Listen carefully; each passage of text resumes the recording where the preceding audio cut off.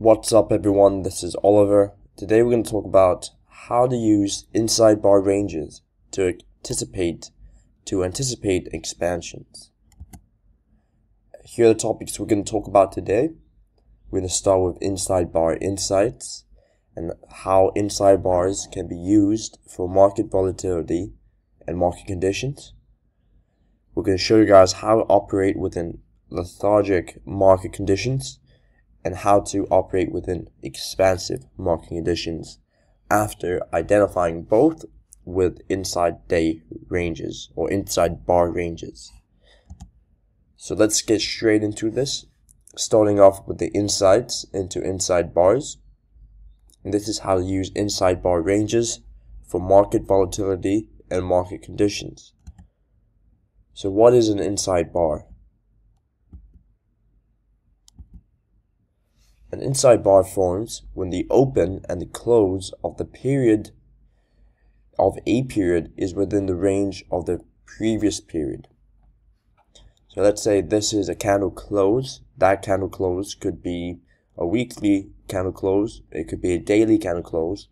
But what makes it an inside range bar is that it closed within the premise of the previous range.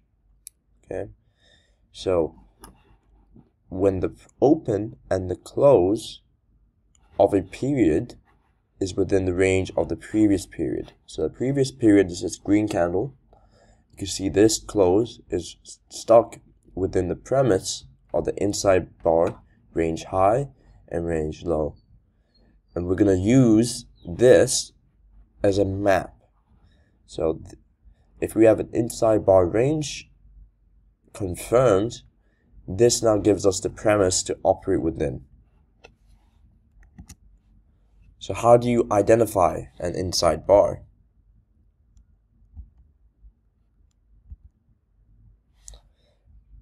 Identify an inside bar based on its period.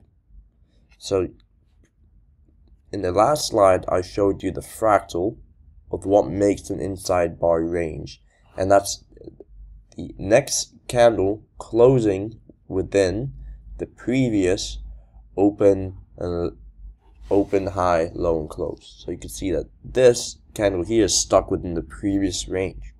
This is an inside bar, but we identify an inside bar based on its period. These periods are based on influential candle closes. Each close will give you insight into the volatility for the next upcoming candlesticks.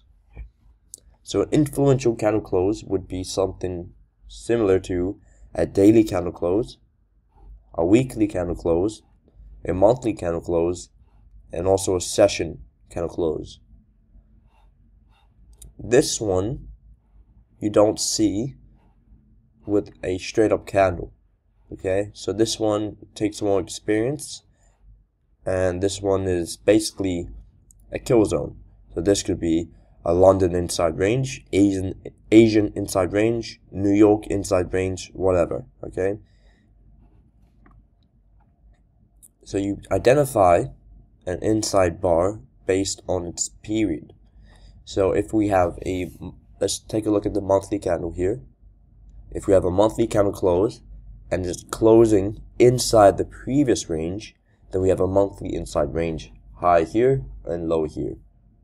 Or if we have a daily candle here, and the next daily candle closes within the previous range high, range low, we have a daily inside range.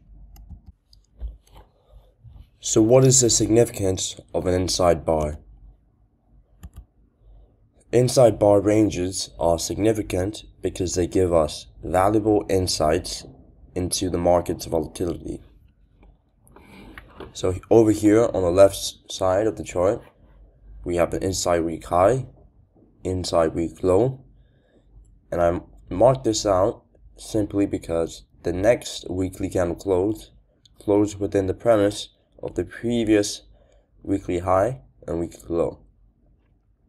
So when I saw this, I utilized this and I waited for both sides of the inside week range low and range high to be tapped before I expected expansive conditions.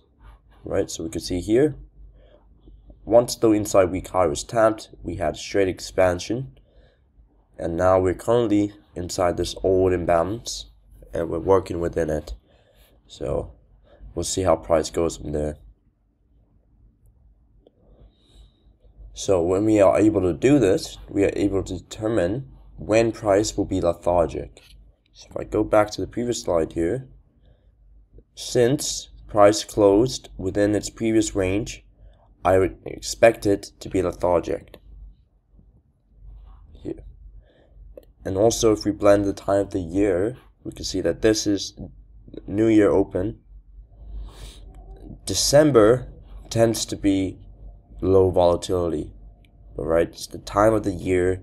It's a common phenomenon that we see every December, where price will be lethargic. But before price can be lethargic, we need to mark out a range it will be lethargic within.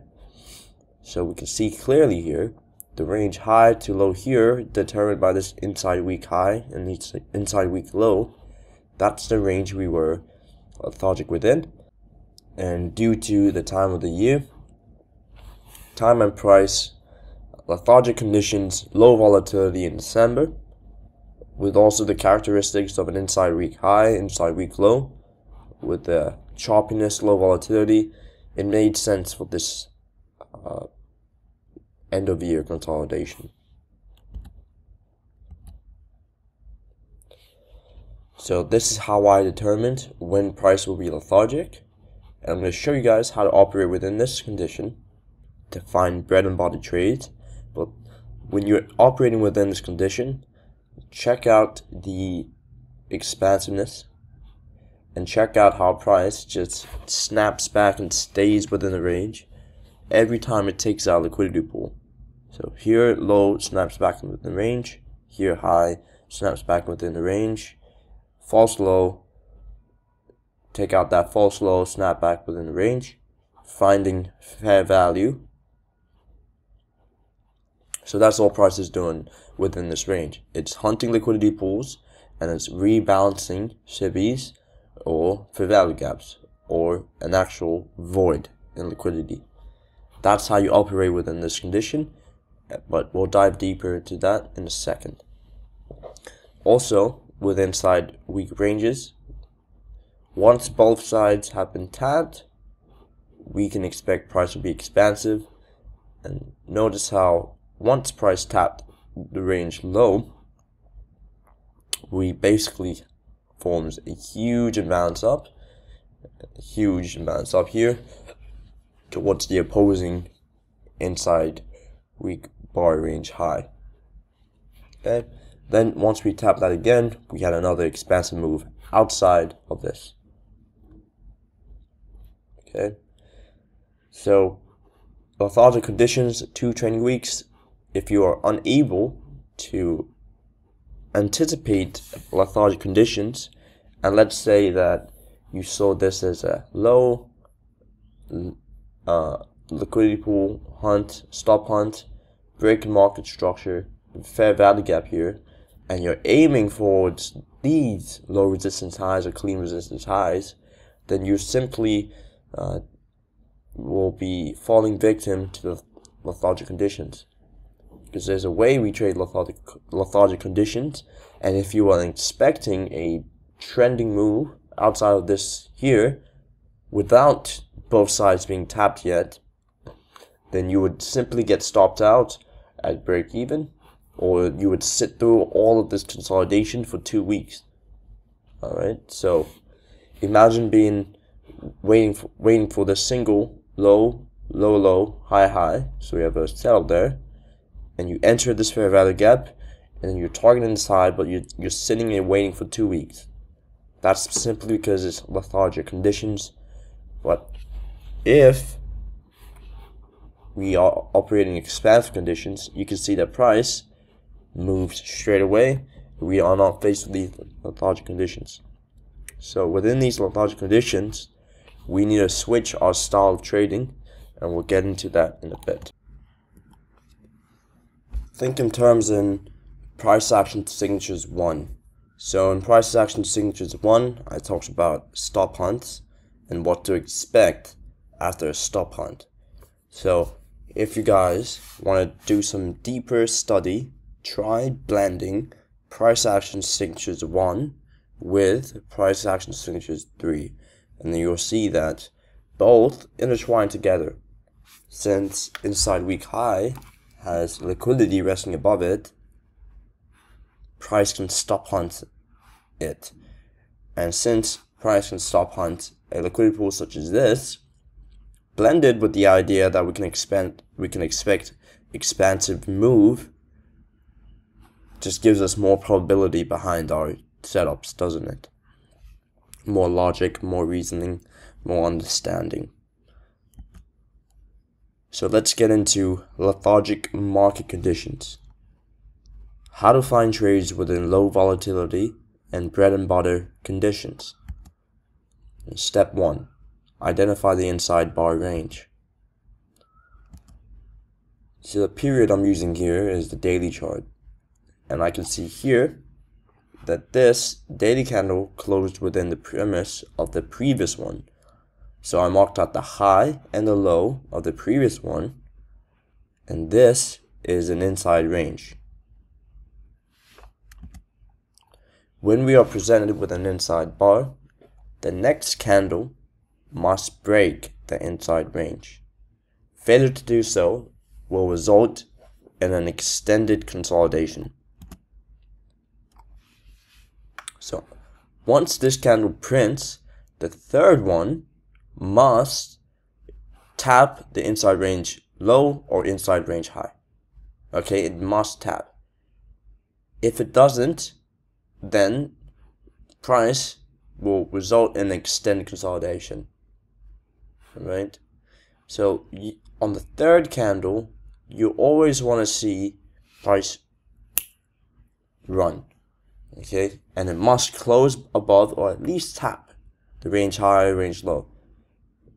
But if it doesn't, and the third candle stays stuck within this range we've determined, when price has failed to break the inside bar range on the third candle, we can now expect an extended consolidation. And within this extended consolidation, we can expect low volatility, lethargic price action. And here is how we first of all called the low in Bitcoin, called the buy here and the buy here. Now it's at 22K. I utilized the inside day range. I waited for the stop hunt to occur. I utilized the buy here, I used the buy here, but I understood the conditions. Okay? And that's why I simply did not take a trade, but I was expecting Bitcoin to be bullish towards the opposite inside range here. And I use that for my altcoin bags. And some of them are like 89% up. Near and Solana. Check them out. Step 2. The mindset shift within lethargic conditions. So when it comes to lethargic conditions, we must have a different approach of trading. But before we have a different mindset shift, the easiest thing to do, if you do not like to trade consolidations, is to find opportunity in other trading pairs during lethargic conditions. And if you guys know how correlated markets work, then once one market is stuck in one, the other market is allowed to move. And this works via portfolio shifting.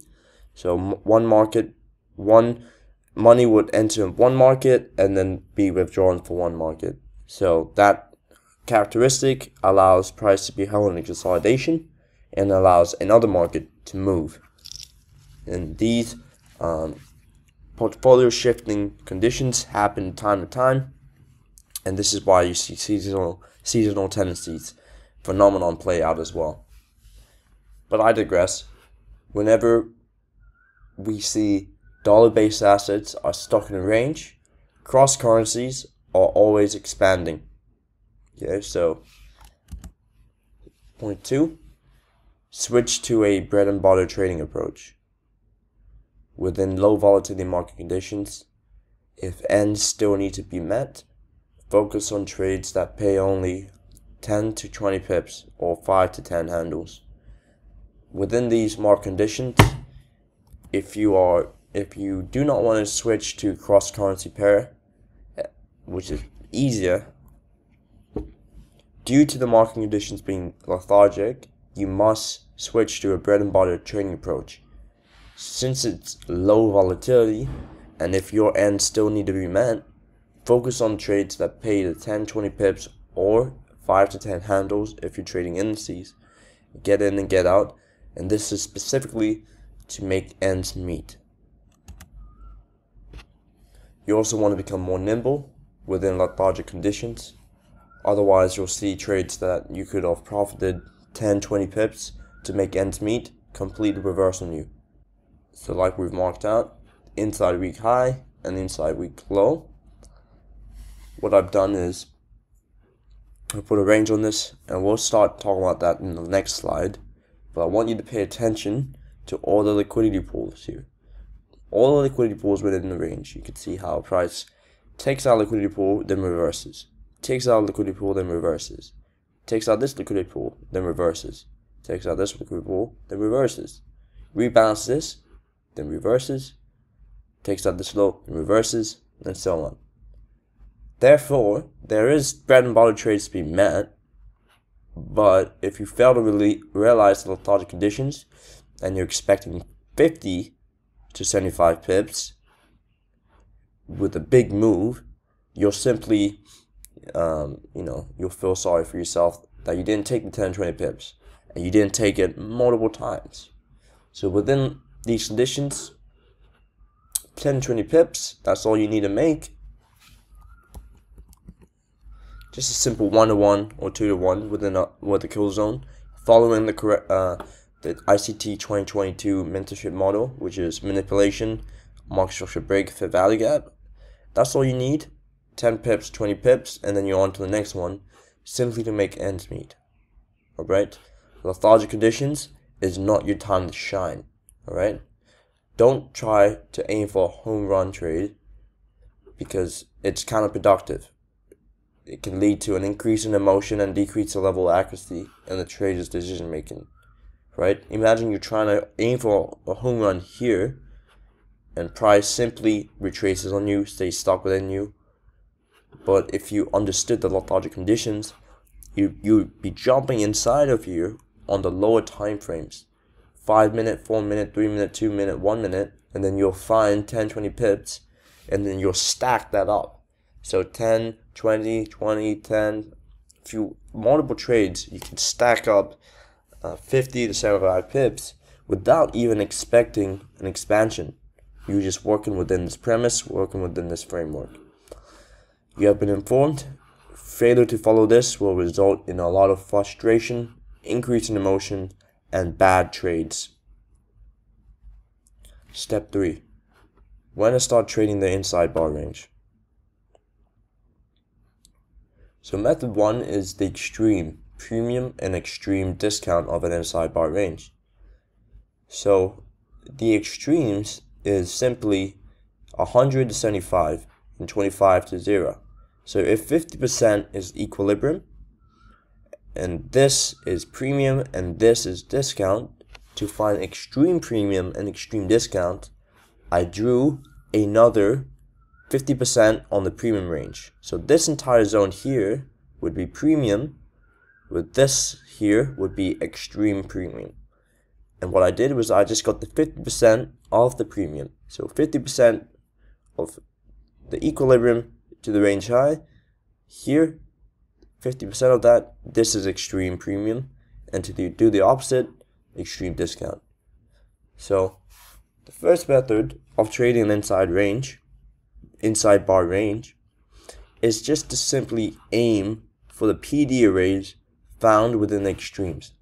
So if we look here, we have a stop hunt, rebound, slow breaks, and breaks again, okay?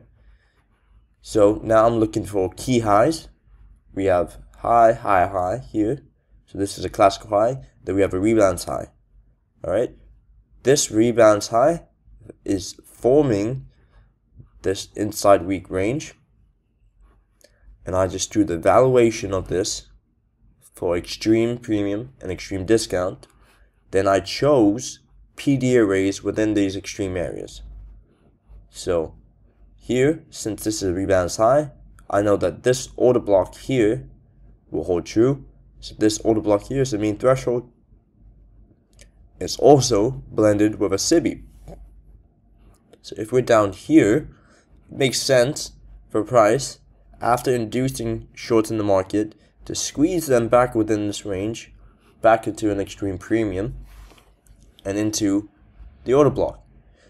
But since inside week range high and low, we don't expect it to break, we expect it to trade within the premise. This is the first way of doing it. Trading the extremes. So we have the extreme here, extreme here. We have a long all the way into here and a short back to there. Okay, so this already sets up narrative. So here's an exercise for you guys. Our narrative is point A to B. So the exercise I want you to do is to backlog the available trades from A to B using the following framework. Your long-term perspective is the 1 hour. Your intermediate term perspective is the 15-minute, and the short-term perspective is the 5-minute. So following this framework here, I want you to find a backlog of available trades from A to B, and on the short-term perspective, if you can't find an entry on the 5-minute, you can always refine it on the 5, 4, 3, 2, 1. And do the same thing here. From the extreme premium here to the extreme discount, that's your narrative. This is your A to B. I want you to follow this framework here. 1 hour, 15-minute, 5-minute with refinement on 5, 4, 3, 2, 1 to find a backlog of trades following the narrative of A to B. The second way to trade an inside bar range is to utilize the liquidity found above and below the inside bar range. So once method 1 has been exhausted, which is the extremes of both ends, method 2 is utilizing the liquidity. So here we have the inside week range low. Notice how price gets tapped here, and then price forms an opening gap right there.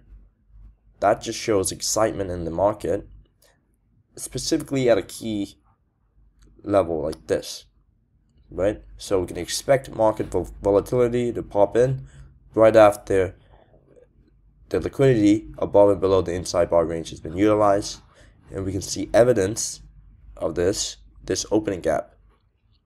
So an opening gap is an actual liquidity void. So what we need to do is provide both buying and selling in there. So provide selling in here, and to provide buying in there, we need to print up candles to complete this range. If this is a setup for us, if this is a low risk buy for us, right? Low risk buy for us here, utilizing the understanding of the inside week range, we have to target the opposite side now, right? So inside week range high. So this is a little typo mistake. This needs to be high. Inside week range high here. So we're targeting this point now. Also, we can aim for the internal range liquidity found within the inside week. So we have clean highs here. We have premium here, which we have a reaction of because this extreme premium, by the way, if you think in terms of like a oversold, overbought indicator, this range would be exactly what you need. So you can see how price reacts here. Extremely cheap, discount, premium reaction. Just use it as an indicator. So anyways, extreme discount, paired with the volume balance, paired with the inside range low, paired with the understanding that we can anticipate an expansion when the inside weak range has been tapped, gives us high probability trading, where can we aim for internal range liquidity, then the opposite side of the range. Okay, and notice how all buy setups after utilizing the inside weak range low forms in the discount areas. So here, discount pops up, premium, then back in the discount here, blended with balanced price range here, consolidate, then we have an opening gap when you provide buying, then selling. We'll mark out the consequent encouragement of this beautiful tap, then we seek the draw. So once both sides of the inside weak range has been tapped, we can expect the market to expand outside of that inside bar range. So expansive market conditions. How to find one directional explosive moves for high risk reward setups. The first question we need to ask ourselves is, has the inside bar range been tapped on both sides? Once both sides of the inside range have been tapped, IPTA can either 1. Full-on reversal. And reversals, if you look back at the IPTA consolidation, expansion, retracement, reversal, reversals happen at liquidity pools. Inside weak range high here is a liquidity pool. Okay, so that's one way we can use the inside range. So here we take out another high, another short-term high, and we also have the 3 drives pattern here. Okay, so 1, 2, 3 into a key liquidity pool, and also into the mid figure 105, 500. Okay, all makes sense here. So here, reversal. Okay, so reversal. Now we're blending time. Okay, so TGIF. If TGIF makes the higher high of the week, due to time, we can expect that to be TGIF trade back within the range. We don't expect it to be like this, right? This. But TGIF, we can just aim for this. So a short here, aim for this. That's enough for TGIF. Okay? But we're blending the framework of TGIF with the inside weak high, and we can expect an expansive move. So all of this called for a reversal. Okay, so reversal, displacement, optimal trade entry, then you can use the valuation of the inside weak, so you can aim back to 50% here, and then the opposing side, but then you're also blending targets with swing projections. So here we have the parent price range, 0.5, we have TP1, 1-to-1 extension, we have this old liquidity void, volume imbalance, and 2, we have this other volume imbalance here, which is utilized here the next trading day. So with TGIF, you don't need to catch this entire move. You can just simply aim for this here, or this here, or this here. Okay, but the thing is, when we are expecting expansive moves, we can now forget about lithologic conditions, and then we can aim for high risk reward setups. So if our entry here is 62% and a stop above here, we can expect expansive conditions. This could be entry, stop, and we can target the lows here. Or you can go into a lower time frame, 5, 4, 3 to 1, find a nice trade here, and target TP1 or TP2. The other way to utilize, the other way price can utilize the inside weak range after, expecting expansion condition, is to use the inside weak range as support resistance. So here we can see that price stop hunt, reversal, close back within, resistance, targeted opposite side of the range. Now we have here balanced price range, breaks out that balanced price range, forms a fair value gap. Where does the fair value gap form? Inside reach range low. So this is a SR flip. You can blend this with imbalances as well. And this is true support resistance mastery. So we hit this, we have 1 tap, 2 tap, which can always be reclaimed. Then we have another break down. We provide buying, then selling. So this is now balanced price range. Rebalance high, taps order block, reaches our draw.